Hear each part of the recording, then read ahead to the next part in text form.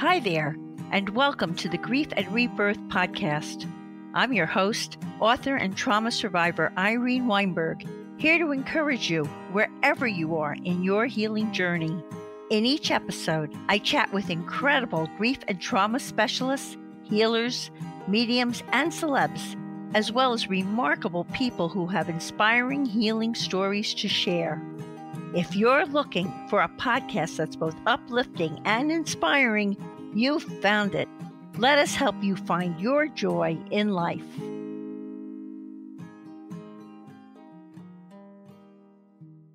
Hi, everyone. I hope this finds each of you so very well. I'm speaking to you from my studio in West Orange, New Jersey, and I could not be more delighted to have the pleasure of interviewing Steven Twohig, who is a dedicated practitioner, guide, and international speaker in the transformative realm of shadow work, with 23 years of practice across many areas, including trauma, PTSD, addiction, homelessness, psychedelics, spirituality, and more. In his quest to understand the shadow, which consists of the often unconscious aspects of the psyche that hold hidden treasures as well as unresolved wounds and traumas, Steven was guided by a series of synchronistic events and personal experiences that led him into the realm of self-discovery and inner exploration. Those synchronistic events and personal experiences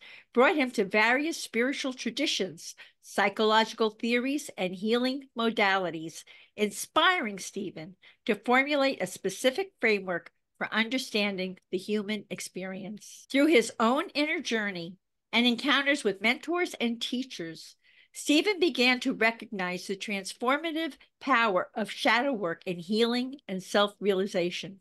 With a deep sense of purpose and a genuine desire to support others on their journey of self-discovery, Steven honed his skills as a facilitator and mentor, blending ancient wisdom with modern insights to create a holistic approach to shadow work that addresses the multidimensional nature of the human psyche. He continues to be guided by his passion for personal growth and spiritual evolution, inspiring others to embrace the light and shadow within themselves with courage, compassion, and authenticity. I'm looking forward to talking with Steven, who will be speaking to us today from Eustis, Florida, about the trauma he experienced when he was 3 years old that inspired his calling, his work and study under the world's leading business and life strategist, Tony Robbins, the transformative power of shadow work in healing and self-realization, the impact of shadow work on psychedelic integration, and so much more for what is surely going to be a fascinating interview filled with enlightened, healing insights. Hey, Steven, a warm welcome to Grief and Rebirth podcast. Wow, Irene, I got to tell you, I'm floored by even the introduction. Thank you very much for having me on here. I feel just honored. Thank you. Well, we're a mutual admiration society today, and I can't wait to share you with everyone because I think what you're doing is just fantastic. And talk about my passion for bringing people healing resources. Here you are. So thank you for this. And let's start by starting with the beginning. You had a deep trauma when you were just 3 years old. So how did that inspire this remarkable calling of yours? It's not everyone who decides to specialize in shadow work. No, it's a calling. Yeah, you don't come here because you like the tea and the chips, right? That's not what brings people to shadow work. It's usually, and I think it's conducive to who we are as humans, but when the pain is staying the same is worse than the pain of change. And when I was 3 years old, my mother had an accident with her hands, and my dad had to take care of us. So he gave my step monster, I like to call her my step monster. She locked me in the basement, and she would lock me in there during the day, and she beat me. She pulled my hair out. Yeah, I mean, a real deal kind of stuff. And it went on for several months like this before my mom found out what happened. But she starved me like took pictures. How It was, awful. yeah. And she would bring me back out during the day and at night and say, if you say anything, I'll kill you and your sister both. So at 3 years old, it's pre-verbal. Like how am I going to even explain that level of trauma? And, mom and dad are God at 3 years old, right? There's no understanding of trying to understand what that is. And I think at that moment, a part of me came online that said, okay, I got you, buddy. And the mind, I always say, everybody, when we're in crowds, like, everybody repeat after me. Thank you, mind, for keeping me safe, right? The mind did what it needed to do at that time to keep me safe. And one of the things it did was it started to plot from that basement. Like, I dropped anchor, some part of me dropped anchor right there, and it said, I'm gonna always be on the lookout for how this type of a situation can happen. Now, fast forward, I'm an adult, I'm talking to my wife, and some part of me feels like she's trying, like, go look at the subjective experience of the story called your life and your intimate relationships, and look at how there was just part of me that was certain she was trying to trap me all the Wow. time. And it was in business, it was that and that. And so wrestling with that, it led me down all these roads, trying to fix the problem externally. And, there are no accidents in shadow work, but it's like I ran the wrong way for a long time before I realized I was running the wrong way. And you And had to now, heal it. yeah, well, the thing is I'm still healing it. When you say heal, it's like a past tense thing. I think shadow work is either being done, it's either doing or not doing. It's never done. Like, I'm either aware of the fact that there's a fact. I'm either aware of the construct that's running underneath the water, that I feel like you're trying to trap me.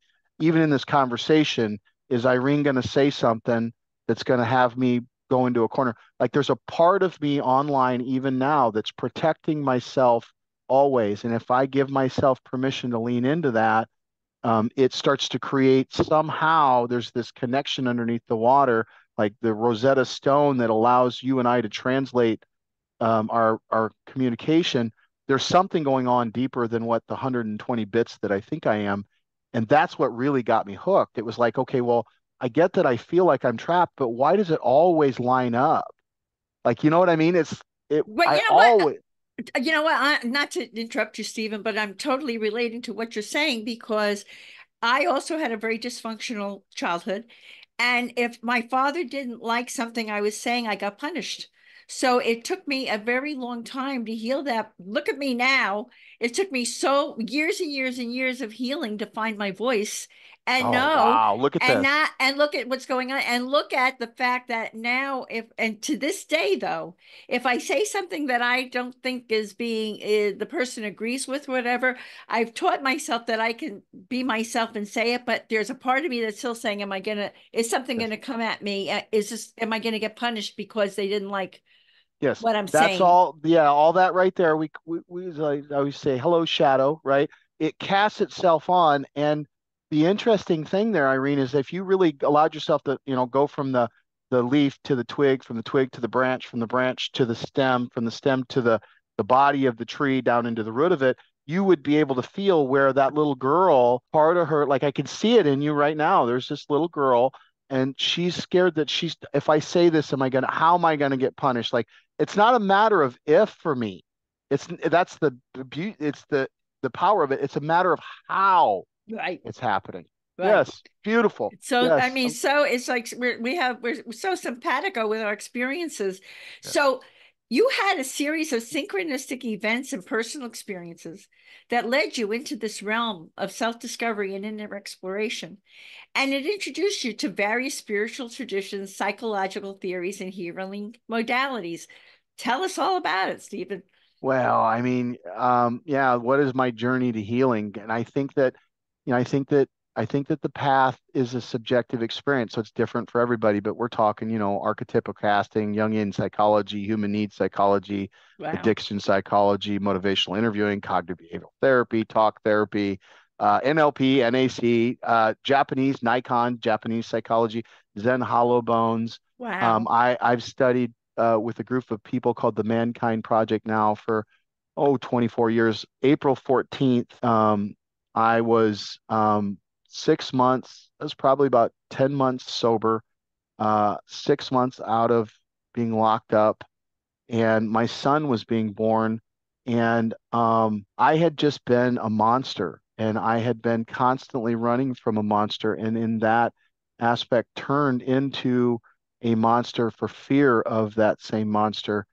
and was tired of running. And April 14th, April 15th, April 14th, I walked through the door. April 15th, I was brought face to face on the carpet with my shadow. Now, what year And was this? April 2000. Okay. April So our 2000. experience is around the same time because my Yeah. accident happened and my awakening happened around all that time too. But Yep. yeah, go ahead. Go ahead. Yep. And I remember, that was the day that my son was born. Um, and the day I went through my weekend, and I remember it. I remember I didn't know what I know now. There was a part of me that came online there that said, that's it, and started just walking that direction. Don't stop walking, just keep going in that direction. I didn't know what I saw, and of course, most of me still asleep today, Irene, but some part of me was waking up. It was some part of me saw, and I just knew that there was nothing in my life that was the way. And if I was going to be any help to anybody, if I was going to in any way, shape, or form get out of that basement, that was the only way out. And so I just kept walking and I kept studying. I flew around. I've flown around the world now, chasing this thing. What is shadow? You know, went to go work for Tony Robbins because I thought, well, the only way for me to be able to really study this was I wanted to have time in the box. Like I needed a lot of time studying this. Well, Tony was doing it at a level. I saw him on TV. He stood somebody up, and within 30 minutes, that's like, you can't unknow what you've just learned about yourself. Like you can't forget that. I knew right then and there, and I wanted to study with the master. So I went and worked underneath Tony for a little over a decade, over 10,000 interviews with every level of successful business. He commissioned me to interview over 10,000 businesses, ranging from Wow. your startup to your multi-billion. And each one of them, what I was doing was, how is shadow at play here? What's the thing that they're not seeing? And what I found was, I just don't know, Irene, if I can find one piece of suffering out there right now that at some level, shape, or form, shadow is not at the root of it. Like at some level, it's like, I think I'm going, like you said, it's like, I think you're trying to trap me in the basement. And then what I do, like, we'll just go back to my wife, for example. I will go, she's trying to trap me. So then I withdraw. So I pull in, right? Because then I want to assess the situation. I want to find out which road is the safest road out of Because this you've been so basement. wounded, so Yeah, you can't trust but I'm it. not Yep. conscious of it. The Hmm. problem is that we've only consciously got 120 bits of information that we can be aware of at any given time. I can only be aware of one, two, three, too many. And so what happens is, the Cartesian level consciousness, we're just layers and layers of meaning. Like right now, everybody at home in your head right now, just go, hello. How many of you said that out loud, right? In your mind, just say hello. And they never shut up, do they? They just never shut up. And that right there is more than just audio. It's visual, it's smells, it's, right now, if you just imagine sniffing a rose, you can call up that pungent, earthy. There's a full-fledged Hollywood studio going on up in your head, and that you're always floating down the river of the story called you in the boat called now. You're never not in the river of the story called you. You've never been in the river of the story called Steven. Well, that's just the inside the boat. Then you have the boat itself, which is the subconscious. I think I might be in there's something I'm feeling that's not quite right. And it sits just beyond what that 120 bits can take in. But then you have the water as well. And most people call that the unconscious. And I think that's it misaligns our awareness to who we are. That's the deep conscious. So I have this part of me down in my deep conscious, which is too painful because it was 3 years old. That was the most, like, mother. I went on a journey with ayahuasca journey. Mother takes me down in that basement, and I have to feel that terror, because anything you don't feel, you can't heal. So now I'm in there. But when I'm on the surface of my life in the 120 bits in the boat, I can't hear that signal. All I know is there's something I feel is trying to trap me. Now I lean in. Valerie, one of her shadows is, I'm going to get abandoned. So her mind, she sees me pull in, and all she can do is translate that through her shadow. So what she feels is he's leaving, and or he's trying to not get caught, which is similar to trying not to get trapped. So she's translating it, but because the shadow is always at play, it gets tweaked ever so slightly to line up with the subjective experience of the story called her. This is what I call shadow boxing. I think that's genius. How when you look at relationships and how we ping shadows off of one another, I think that that's I think that the mind is trying to right itself, Irene. I think that we are in the middle of billions of years of evolution, and we are evolving inside of that evolution. And we've reached a point to where we've got to learn how to use certain switches and dials inside of our awareness that we didn't know, we weren't taught were there, so that we can clean the looking glass so that I don't have to come from that basement and I can see, oh, she feels like she's being abandoned right now. Oh, come here, sweetie. And I can lean in with love and not pull farther in, because that fear of abandonment comes my fear of being trapped.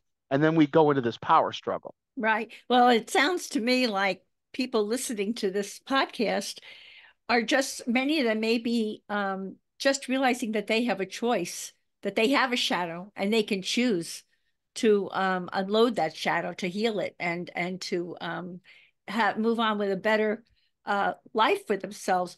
Not because, and it's a conscious choice, because my shadow pops up every once in a while, but I've healed, so I say, hey, there you are. That's right. You know, let me ask you, you formulated from this, all that you've done, you formulated a framework for understanding the human experience. Is that what you were just saying, or is there more to that? Well, there's a lot more to it. I mean, this thing on the wall, I call this a construct. It's an illusion that we make up. So when I make sense of my reality, I've got a book. It'll be out.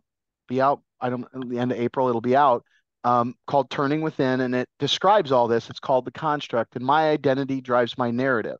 If I've got the identity that I'm one of the shadows I carry is that I'm a reject, I'm certain of that. And in the plot that I live out of, the narrative that I live out of, will never be something other than that, because that's who my identity is.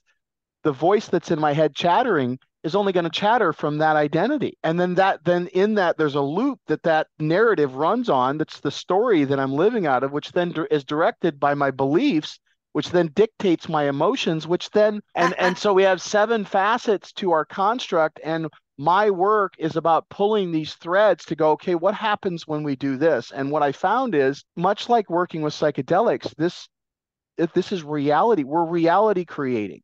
We are God. I believe that we're God. I say it from a very practical perspective. It's the only logical choice at the end of the day. What is your definition of God? Oh, that's a great question, Irene, because it's a loaded word, right? And so Right. I Well, don't and you think, have a lot of people who have a lot of different definitions of God listening to this well, and here's the podcast. thing. I believe that, I'm going to give you, I can't answer that question for anybody else. I can only answer it for Steven, right?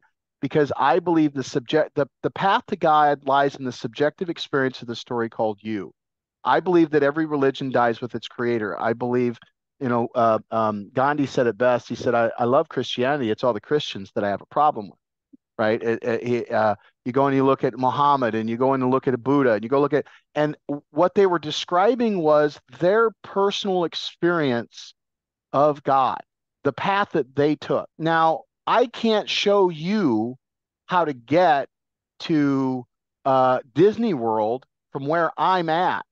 And why? Well, because that's where I'm at. So my belief is that whatever meaning they're holding on to, that their belief of God is, then that's correct. Whatever that is, because I think at the end of the day, I think the first directive of the mind is to create and navigate meaning. And if I have a meaning that says this is the way God is, or this is the way my life is, if that's how I've been programmed, then that's right. That's exactly right. It's like, well, if I'm going the law of attraction, if I can create my reality, then why am I not happy? Well, and we dig underneath the surface and we go, well, all you're doing is thinking unhappy thought. That's the reality that you're creating. And the reality system that's inside of me, me and my reality are interrelated. Nobody can separate me from my reality but me. And if we go, there's a lot of people in psychedelic work that want to do what they call an ego death. They want to get rid of their ego. If you don't have an ego, Irene, without an ego, you and I can't talk. I don't Sure. have any words. I lose language. I lose the very structure of what allows me to interact in this reality. And as I say that, it sounds really woo-woo. but it's not really. You can see that by, okay, well, what's the story you tell yourself that steals your joy? Well, I tell myself I'm not good enough. And I bet you see that everywhere, don't you? I do. There's God right there. You're creating that reality so that you can experience that reality. I think at the end, somewhere in that statement, I think lies God. And that's why I've been following this road for 24 years. It's like, well, what is that? I don't know, but I'll see people that will go into some piece of work. And I mean, they're in it. One gal, she was in it and she was looking down and she was in a full-fledged pity party in the structure, like, ooh, like in it. And as she was lifting her head up, she hit, I don't know, it was about eye level to the ground and everything stopped. Like time froze, but it really didn't. You know what I mean? Like time kept ticking. But in what I saw from the outside looking in, like in my world, the tree started breathing. Like, and I was on no medicine. I was completely sober. I was guardian of a spot. And then she continued to cry at the same exact frequency, but I could tell something had changed. She had gone from utter suffering to total, like, thank you. I am so grateful for you. Same level of crying, but for total gratitude. And I asked her the next day, I said, what was that? She said, that was the exact moment that I realized that I was special and so was everybody else. And in that equation right there, I believe is God. That's God. So, okay, I agree with that. And so this, I'm going to talk to you about the psychedelic Yeah. plant The- medicine in a minute, but let's talk about how shadow work, for instance, how can shadow work help an addicted person who has used the substance to manage their trauma and other deep-rooted problems? Because you deal with you help a lot of addicted people. So we give me an example of that. Yeah. So first off, I believe that first off, shadow work is not therapy. It is an advanced form of, I call it active contemplation. It's the best way to explain it.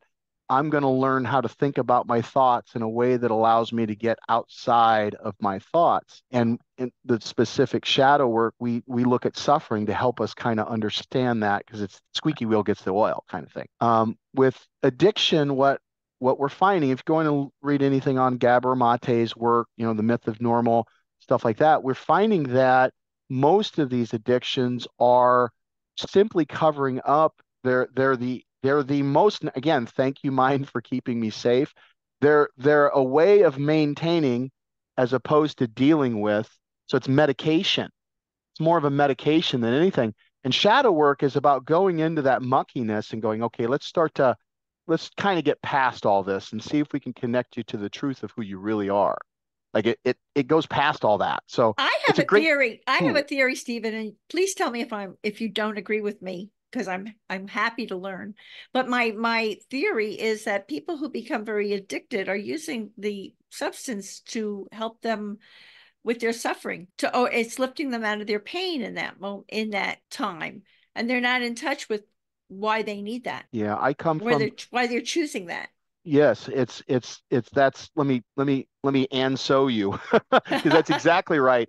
It's I grew up in the 12 step community, friend of Bill's, long loved the 12 step community because I at that point I needed to be brainwashed. I needed to find a group of people that could help me. And they have a process called the 12 steps that comes from we now know comes from a psychedelic journey that Bill W. took, but talks about taking these 12 steps. And as we're going through the 12 steps, it's a going down in and taking a personal inventory, admitting to your God, to yourself, and to another human being the exact nature of your wrongs. Like really going in and doing shadow work at a very core level. It's like once you go down and you start to see what the mechanics are that are driving the addiction, I always there's a saying that we say in the rooms. It's like there's nothing that ruins a good relapse like a head full of recovery. Right? You start doing this work and you start seeing, oh, this thing is leading to that other thing, which is causing me to be in pain over here, which is leading me to use. I see the loop now. And it's like starting to be able to break out of that with an understanding of how to restructure the very programming that we stand on. That's fabulous. How about giving us an inspiring story about how a person's life was healed and transformed by shadow work? Mhm. I'll bet you have about 9 million of them. I've got a couple. Yeah. Every Monday night we run an integration group and I can go there. But there's a gal I know who, I just love her. She came to us because she came to the work because she had a stiff person syndrome. What's a Um, stiff person syndrome, please? well, she'd just be driving down the road and all of a sudden the muscles in her throat would lock up and Oh she couldn't my. breathe. Oh Yes, wow. Oh, how very frightening. intense. Yes. Now, again, this is not therapy. I am not a doctor. Matter of fact, I'm just a guy who's bumped his head up against every single thing here. There's nothing tragically terminally unique about me. So she comes to me and steps on the carpet and I said, "So what brings you here?" She said, "Well, I want to heal myself." And I'm like, "Well, I need to let you know right now, I don't have any special powers. Like, that's not what this carpet does." And she says, "I know." And she's doing work with Joe Dispenza and she's doing work with Wim Hof and she's got all these certifications, but she's still got this deal. And we do a piece of work and then we do another piece of work and then we do another piece of work. And Is it this with the takes medicine? This is with this the is no med well, this is no medicine. This is just shadow work. just shadow She's work. she's working with ayahuasca, bufo, mushrooms. So she's doing all that as well. This is never like this is typically an entourage. When people come to the work, they're already deep up in something and they're needing help unraveling what it is that they're finding. They're not just, oh, let me go do Ah, shadow work kind so of thing, right? they're doing the plant medicine and it's unearthing their shadows, and now they're coming to you to work on Yeah, that. yeah. Okay. Well, that's a standard thing. They'll go in and they'll unpack the medicine, now unpacks this thing, and now they're stuck in the I What do don't I know do what with to this? do. Right. Yeah, and then they come to me. It's like, well, you ready to take a look? And we actually go into that muckiness, and they can now understand why. Like shadow work, the beauty of shadow work is when I get underneath what drives me, it's like no wonder why I keep bumping my head. I'm ramming my head. There's a wall there. I got to go around. Oh, that changes everything. And it's like that. And so she did a big piece of work around, she was physically assaulted as a very young girl. Oh And wow. Oh um wow. and what that taught her to do through the whole structure of it was to hold on, hold on. And if you teach yourself to hold on, hold on, hold on, now, now she's directing her. You see the work out of it, and then no more. She's gotten off the medicine. Again, it's a whole cadre of things How that usually bring fabulous. So people. how wonderful for her. I can give you examples of. I had a gentleman who came to me because he wanted to grow his business. He had a $9 million business, wanted to grow it, sell it, exit it. Just started doing the work. Realized that the whole purpose of the business was to be good enough because he always felt like a loser and he needed to fix something. And so he would create problems in the business just so that he could validate his experience, so I could fix something so I wouldn't feel like a loser. And if I didn't have that, well, then I'm just going to get stuck feeling like a loser. Well, we go down and do the work so that he can identify that part of him. He can tend to that wound. And like you said, when it comes up, notice it, not come from it and create more karma out of it. And now all of a sudden, we didn't exit, we're not selling it we're not moving up. Now what we're doing is he's now downsizing, moving into a smaller, and that's going to create for him a much more efficient and effective exit in the business because he's not doing it. Because again, he was just leading to more problems. That's all he was doing. I can give you I mean, we can go as far down into the intensity of it. I've seen situations to where people are just the side of I don't know what to do with myself. I mean, I'm on the front right now. I left Tony Robbins 5 years ago to follow this plant. We're going to get into that in a minute. Right. And so now I left the big money job, like I was set. I was Tony's senior business strategist. The entire division was built around me, traveling around the world, speaking in front of thousands of people to make pennies and follow this plant because I'm researching shadow work. And I'm telling you, the people that are on the front lines here, this is the front lines. Like we're doing it down here in Orlando, and these people can't make it to Peru. They can't. They got nowhere to go. And Mother has given me a vision, and so I What drank you the medicine. mother is mother? Yeah. Now we're moving right into. So Right. I, Mother, I tell everyone how you refer to mother. yeah. So I'm working for Tony. I'm about, I'm 10 years in. I've reached a point to where I know I need to I've outstretched the space. I've outgrown my home. It's time to move out. Right? Dad, it's time to move out of the home. That's basically what it was. And I knew I couldn't just leave and say, because everything I worked for Tony. So it was all Tony says, Tony says. I needed something real. And so I came to this friend of mine introduced me to the concept of ayahuasca. And I have to tell you, Irene, I didn't do any research. I'm not a research. I trust the guy that pointed me in the direction. I trust Chance. Chance said, try this out. I jumped in and I call ayahuasca mother. I've done 28 ceremonies. I've gone through a lot of work. She's shown me a lot of things. I've earned the right to call her mother. And on the second ceremony, again, I knew nothing. I knew nothing. I didn't know there was a female they call Mother Aya. There's a spirit in the medicine that they call Mother Aya. I didn't know any of that happened. I didn't know. I had steak the night before. Like I hadn't prepared for this. And I'm in a daytime ceremony and I look over and I close my eyes. What it looks like from you to me is I close my eyes and inside me, I opened my eyes up. So in me, it felt like I woke up. It felt like I woke up from a dream that I didn't know I was having. It's the best way to explain it. And I looked over and there's this beautiful lady and she's just looking straight ahead and she doesn't care whether I notice her or whether I don't notice her, whether I talk to her or I don't talk to her. She's just love. Like unconditional love doesn't have any expectations. I understand now what the Irish Catholic Christians were talking about when they say that grace is a divine right. It's not saving grace. We are just born. It is our divine right. And she's just and I was in the middle of a conversation with Mother. When you take these plant medicine, you'll get about a decade's worth of information that's been compressed into just a couple hours. So I was in the middle of the conversation and I remember her saying, yep, it's all make believe. It's all pretend, all the way down to the very gaze of God. And then I woke up and I looked around and I'm like, ooh, because I came with completely different set of questions than what I didn't know what was that. And I looked up and I saw these weird things going on in the trees. And then I closed my eyes again and I fell asleep or I woke up, depending on which end of the stick you're on. And now I'm in my shadow. Like I am seeped up in this feeling of I'm certainty that this is the worst. I am the worst person on the planet that's ever walked on the planet. There's nobody that's lower than me. Everybody in this place deserves to be here, but not me. And I mean, I'm in my suffering. And I look over to her and Irene, I asked her, I said, so then why do we suffer? Ooh, If it's that's a good all one. right, I it's like if it's all make Yeah. believe. Why do we And suffer? if I'm God having a human experience, then why am I suffering? And you know what she did, Irene? She laughed at me and I woke up.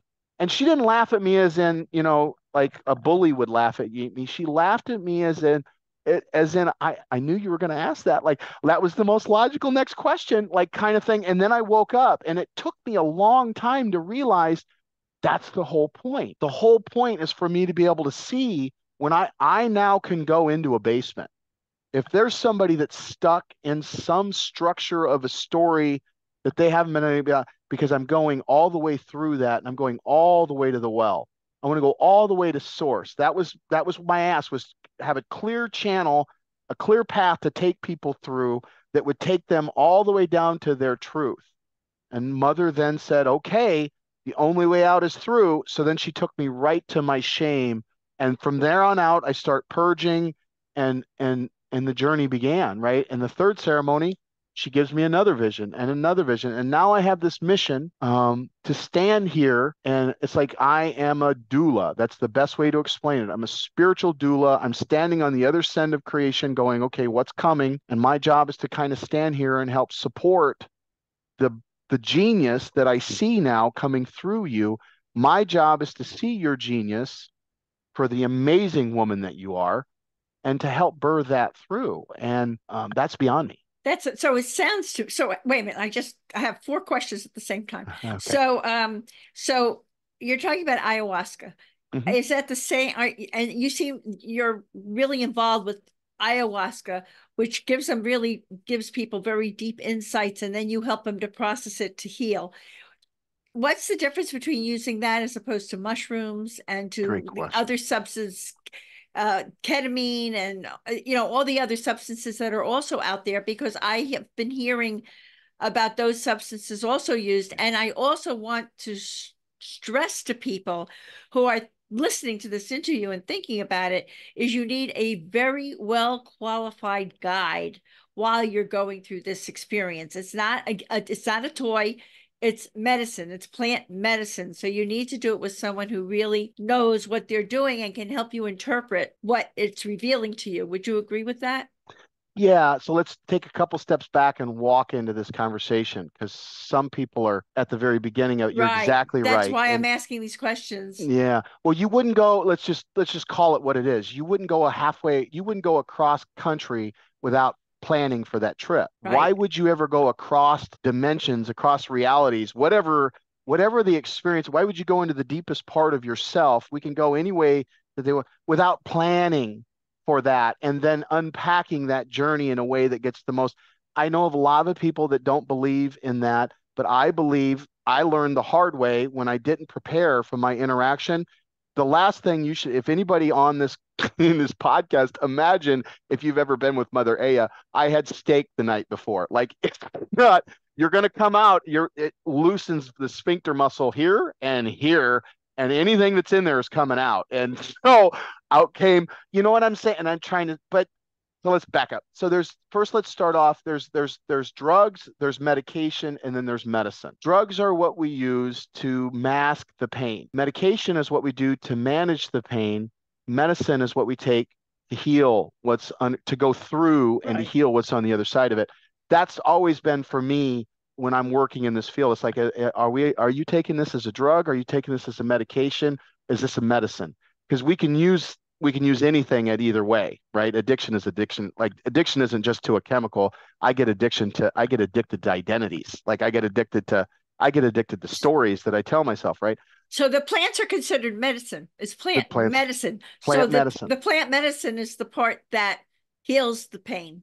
Yeah. Well, what it does is I believe what it does is it gives us what we call cognitive flexibility. So I would talk about the shadow, right? That shadow of being trapped. Now I feel myself going there, and I now know where that is. I now know if you've ever seen how they catch monkeys in India, I now know where I'm holding on. So I know where to let go. And that makes sense to me because now I know where the basement is because I've had to do that work. Mother take me down the basement and said, keep moving forward, took me through that basement. That's medicine. Now I don't have to live in that basement. Some people, they will, like, cannabis can be medicine where she can show you your paranoia. People get paranoid. Well, that's not something the medicine's doing to you. That medicine, the plant medicine, cannabis is a plant medicine, is showing you that. But you can also use that as medication to cover up because it's a nice warm blanket is what cannabis is. So I believe what is the Wait a minute, difference? go back, because a lot of people have been enjoying their Cannabis? cannabis, Yes. and refer to it as a comforting blanket. I think it's a plant. I think that cannabis is a master teacher. I think that cannabis is like ayahuasca in that aspect. Cannabis is a master teacher, and if I learn to understand my relationship with the plant, I can deepen my ability to learn and interact with the medicine, and I can also use it as medication. If I just want to calm down, I don't want to. I'm just going to go take some cannabis to help. There's nothing wrong with medication. There's nothing wrong with drugs. At the end of the day, it's not the drug that's the problem. It's the relationship with the drug that's the problem, right? And what's It's fueling that relationship, That's which is right. the shadow. The intention, yes. Now, why do you lean towards ayahuasca as opposed more than mushrooms or all the I work other? with mushrooms. I work Oh, with you do. mushrooms. I work with mushrooms. I work with cannabis, and I work with ayahuasca. I've yet to work. Ibogaine is on my, which is another one that's on my. I don't Oh, and work that's one with. I haven't heard about. What is that one, Well, Stephen? ibogaine is what they call. Many people refer to it as the grandfather plant. So you have ayahuasca, then you have Ayahuasca ibogaine. comes from, it's indigenous to Brazil or to South America? It's I Ayahuasca is the combination between the chacruna plant, the chacruna vine. I'm going to get this wrong, and everybody's going to correct me. And the ayahuasca vine and the chacruna plant, they come together, and what that does is that strips out the MAOI inhibitors. It allows you to, because everything has DMT in it, which is what ayahuasca is. Everything has DMT in it, but And When DMT is dimethyl something methylene something big long whatever. word. Okay. It's they call it the God particle Okay. because it's in everything, literally in everything. But when you mix these two, I think this is interesting. Two plants out in the middle of the jungle come together and create this ability for us to have this journey. And how did they know? You know what I mean? So it's like, well, why are you working with ayahuasca? Well, I'm working with ayahuasca because this is where the journey, as I continue to work with shadow work, Mother Aya was my next teacher. And I'm just finished. I think I might be coming to um, some kind of a threshold as the book finishes, as I start to lift my head up and look around and see that this is, I'm just one voice of many voices now that are coming through this field, coming down this path. And so I'm excited for where we're going and what's coming I next. think that's wonderful. It's sort of the way I look at there are loads and loads and loads of podcasters, right? But bravo for all of us because we're all helping people. I don't That's see right. it as a competition at all. I mean each of us is serving our community.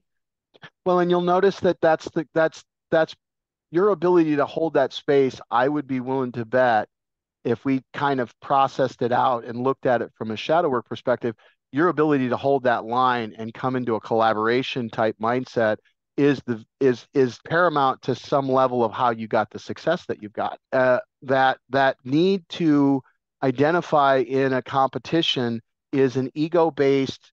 I believe the third directive of the mind is survival rooted. It's a survival rooted hijacking that says I have to survive by taking ground from you. Whereas when we start to see the new way it looks, when I allow my genius to come online and I fully live in the structure of my mission is to create a world that unlocks the innate genius that's lying dormant in the human condition. I believe we all have genius. Genius isn't some individual, it's the unique expression of the universe coming through you. And as I allow my unique genius to come through, some part of you, much like when you're in shadow, when I'm in shadow, I tend to trigger other people. When my wife is in shadow, the same thing holds true. Shadow begets shadow. Well, being in my genius begets genius.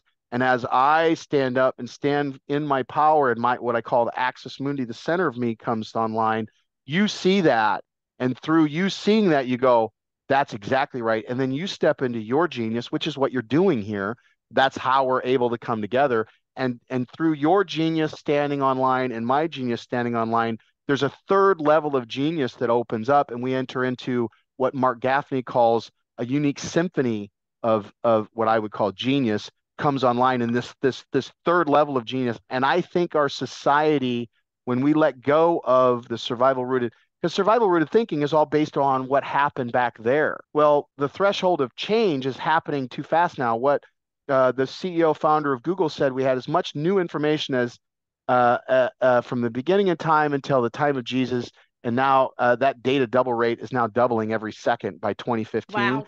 Wow, Yeah, wow, so it's wow. like that's how fast we're going. Just look in your personal lives. It's happened collectively, it's happening personally.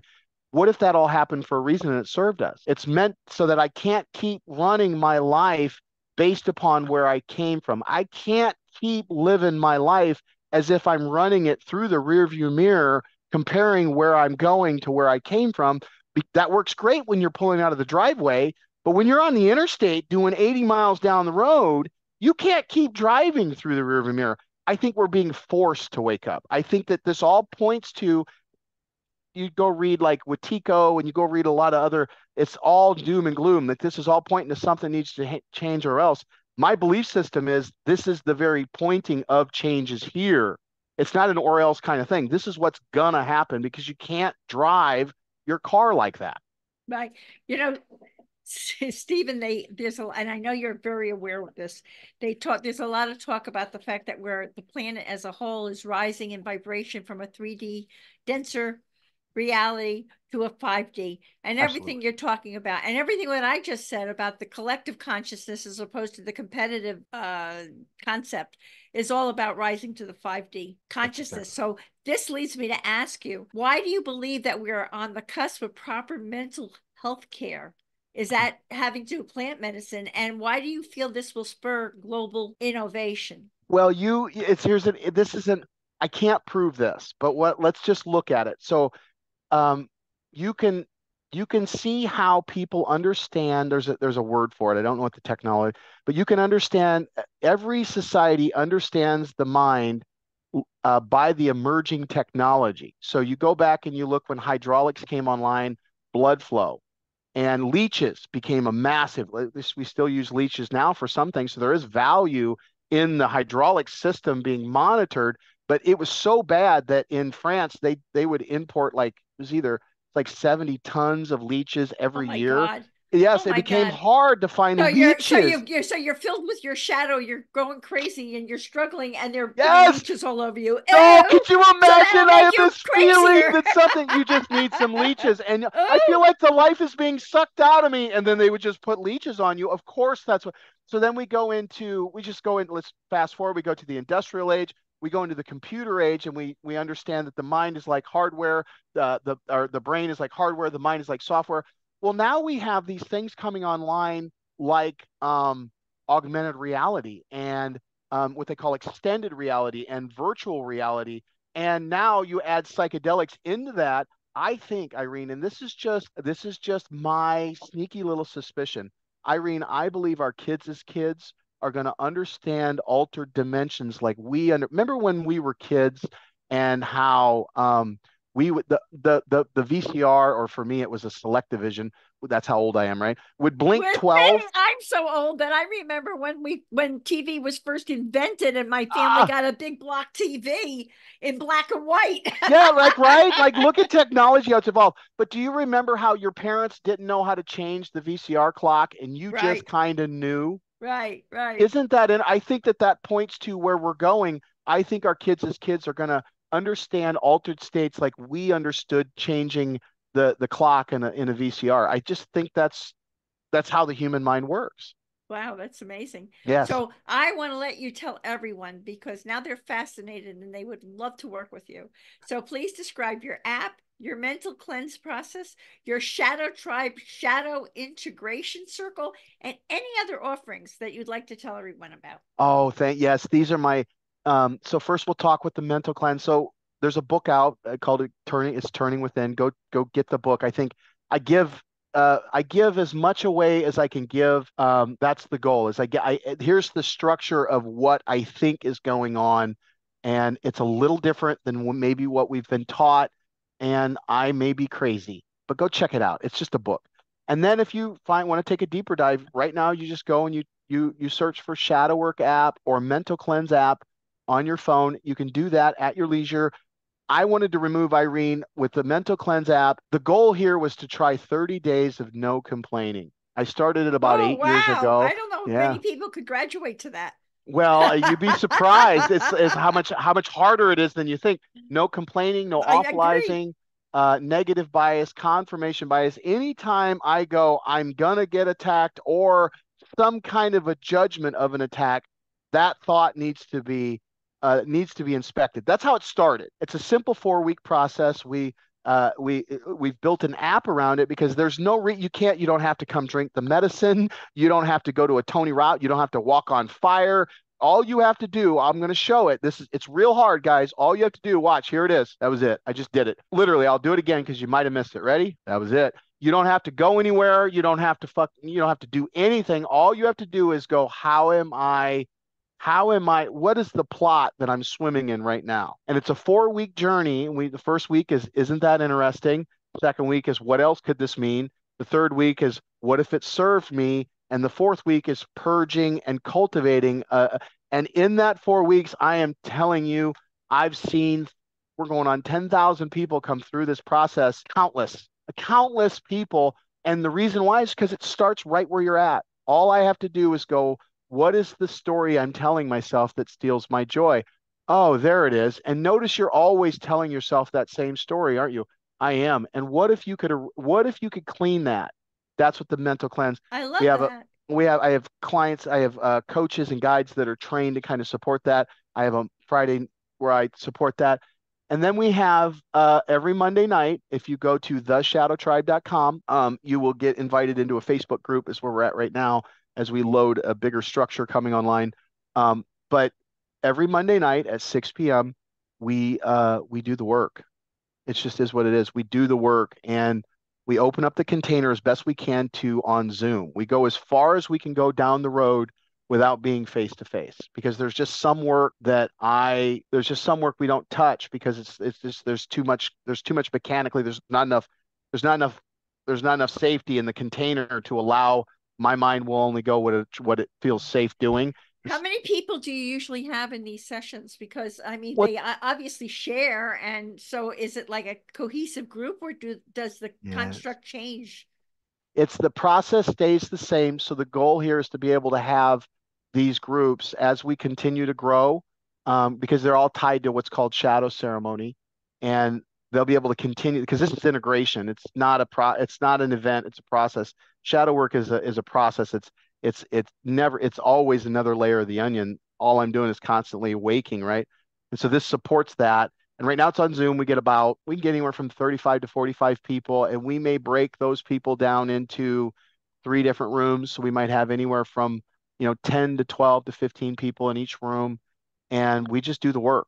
It's that easy. Like without seeing it, it's hard to explain. It's like trying to explain what the color 7 smells like. That's Monday night. And then we have a thing called shadow ceremony. Now, shadow ceremony is a gift that was given to me by the medicine, ayahuasca, the mushrooms have a big piece. Cannabis has a massive piece in it, and it's work that I've been doing. It's a collaboration between all of those shadow work that I've learned from various places, be it Voice to Men, Mankind Project, be it Hollow Bones, be it on and on and on and on, right? All of that collaboration tied with everything I've learned from Tony Robbins, everything I've learned in 12 step, and the medicine gave me a process where we set up a container and slowly walk you down into the deep conscious to walk you through the cave that you fear to enter, into the shadow, the place you hide, repress, deny, through that to get you to what I call your sacred well, the center of you, so that the problem is our decisions have become a point of coming from without. If I can get this, maybe I'll finally, again, not be a loser. Maybe I'll finally not be. And there's this unconscious process where the mind projects the pain out into the world. And I think it's because the mind is trying to right itself. It's trying to get back to its center, and we're struggling with that. And so we throw those struggles on the wall.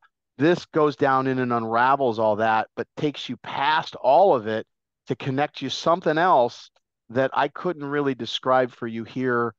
Because as soon as I say that, it's like, well, that's my experience. That's not somebody else's. Right. So, But what I would say is it's a difference between living your life unconsciously on autopilot, motivated by or pushed by your shadow, right? yep. As opposed to living life in a conscious way where now you're aware of your shadow, you've healed it, and you're moving forward. And when it trips you up or it's there, now you're conscious and you recognize it, and you also have choices now. You're not just reacting to things on that autopilot. Now you're thinking through in a conscious way I like in your life. I like to say the difference between people doing shadow work and not doing shadow work is that people that don't do shadow work are crazy. People that do shadow work are crazy, but they know it. You know what I mean? They know what that Yes, means. They understand right. that.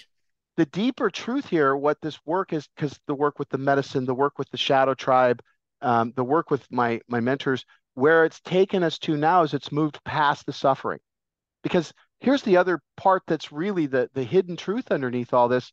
Well, what is the meaning of all that suffering? If at the end of the road, again, if it's all about suffering, what is the purpose of all of it? And Mother laughed at me because the purpose of it is the purpose of it.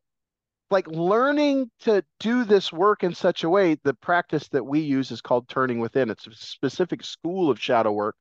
And what we do is we're not turning within as in going within to face the shadows, or though that is happening. It's turning within as in realizing that the world is coming from, is being, life comes from within you. And we are going to, like, you're gonna tell yourself a story. You're gonna live your life. You're gonna die. The question isn't whether or not the next decision is going to kill you. It's what road do you want to die on? And once you've done that, now everything changes. Now the shadow isn't something to be overcome.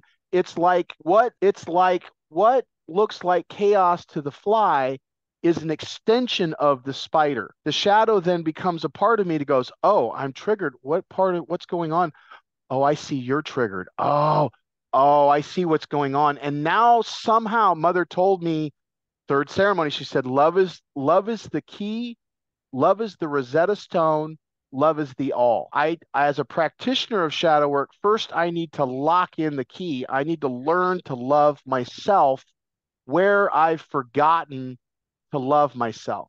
And as I do that, I now realize through the Rosetta Stone where your block is now at. And once I see that, now we can go into this deeper level of communion, which then opens up the third piece, which is love is the all.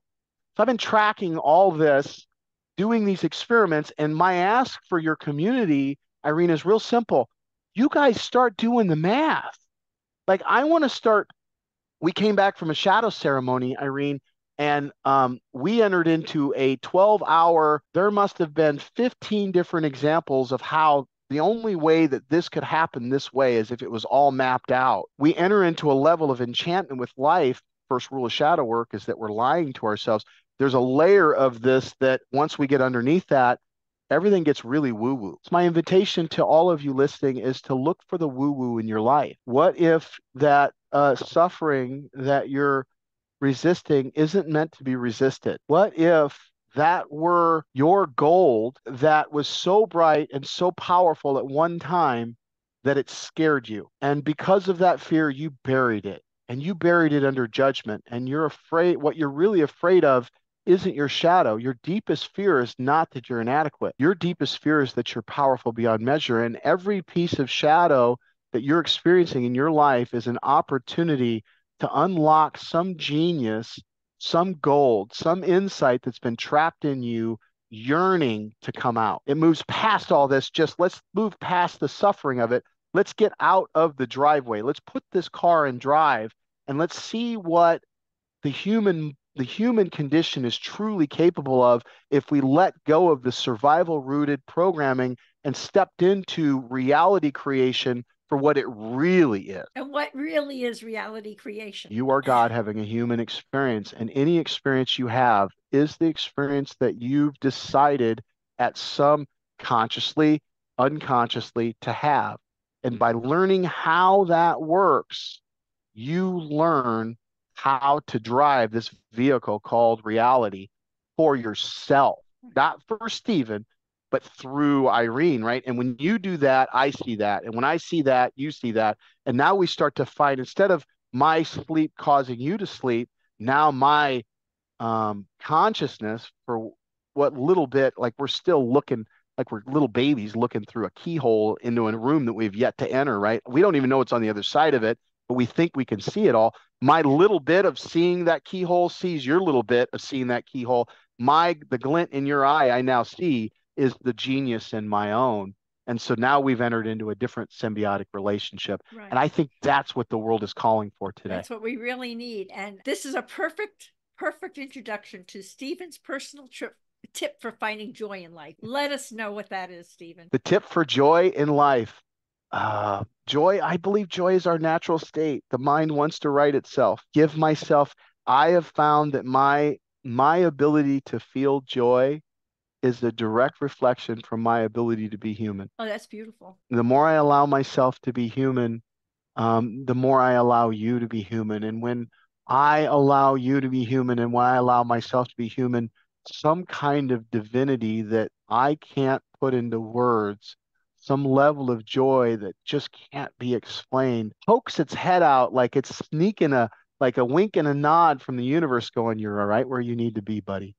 That's my key, is that remember you're human having a God experience. Would you say that doing the shadow work helps you drop a lot of that backpack that keeps us away from having joy, the suffering? I don't think there's any other way to get there. I think that with today's world, the programming that we have, like you look at television, they call the programming is just filler. It just tries to take us from commercial to commercial. Everything is doom and gloom. Like we are creators that have been programmed to be consumers, most people don't design the ideal. They just manage the circumstances because they don't know that there's another way. It's like, why would I let go of the demon that I have to reach for the demon that I don't? And I'm here to tell you, by leaning into this work, you come to find out that there is no demon, that the demon that I've been holding on to is that fear of my own ability to love. Right. And as you heal, you also release, as you talk about karma, Yep. because you're healing it as you go. Stephen, right? You Oh yeah. agree? I think when you look at karma, it's like, subjectively speaking, I don't get trapped in that basement anymore. So then I see where she's at. So then the karma wheel turns and we come back around again. It's like, oh, I was just here. I know what this is. This is triggering that. Now I'm even more present for her, which allows her to be more present for me. The If I'm driving down a road and I've got the steering wheel turned left and I'm trying to go right, well, the steering wheel has to move all that to go back to get to where. That's karma. It's real simple. We've got to allow the system to go through the process and as mother would say, purge it out so that we can. I've got to let go of what I've got so that I can grab something new. And find that joy. Stephen, in closing, I want to share this very meaningful quote from your website that merits having our Grief and Rebirth podcast audience hear it, because you're so articulate and it's amazing. So in from your website, I picked this up. In over 20 years of work in the human transformation field, I've not seen more need and opportunity for change than today. We live in a world where everyone is preparing for an argument and begging for connection. We are drowning in information but starving for wisdom. I believe that this is due to miscoding deep in the human mind. This coding is the root cause of all suffering in the world. By doing your shadow work, you are doing the work necessary to change the world. Stephen, your mission is so deeply in sync with the mission of Grief and Rebirth podcast, which is to educate, enlighten, and provide healing choices so that we can end the immense suffering in this world, and in doing so, transform lives and change the world. Stephen, thank you from my heart for this remarkable interview filled with so many enlightened, healing insights. It's terrific. Thank you. And here is a loving reminder, everyone, that you can see the show notes and all Grief and Rebirth podcast episodes on ireneweinberg.com. And make sure to follow us and like us on social at Irene S. Weinberg on Instagram, Facebook, and wherever you get your podcasts, including YouTube. As I like to say, to be continued. Thank you again, Stephen. Many blessings. And Thank bye you. for now. Thank That was you. amazing. Thank you. Thank you. Thank you. Thank you. Thank you.